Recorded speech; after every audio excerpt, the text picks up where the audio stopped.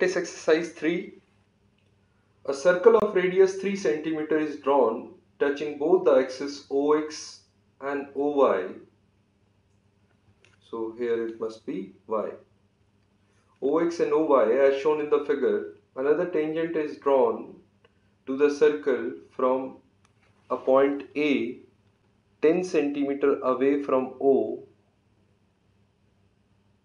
on OX, which meets OY at B.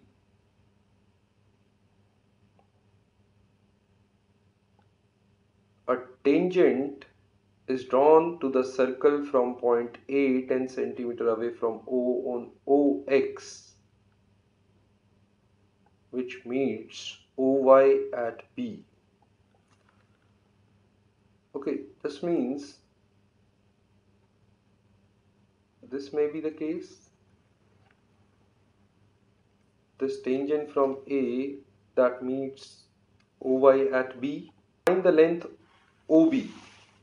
So I need to find out this length OB.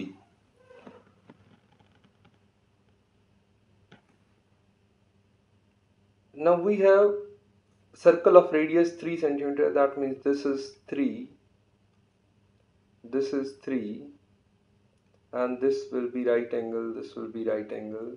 So this will be a square of 3. So hence this portion up to this point, let's say this point is P, this point is Q. Then this is 3, the remaining will be 7. If the remaining part is 7, then let's say this point is M. Or let's say the center was P, so here you can take as N.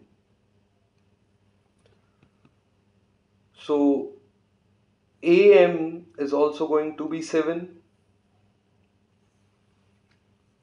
OQ is also 3. Let's say PQ is R. Then this is R, because two tangents from the same point to a circle are equal in length. So this means you can apply Pythagoras here.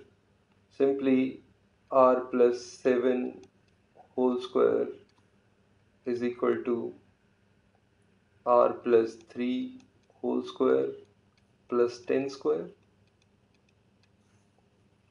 That means R square plus 49 plus 14R is equal to R square plus 9 plus 6R plus 100. So R square cancelled out.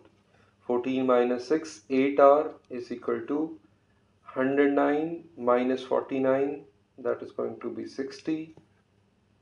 R is going to be 60 by 8,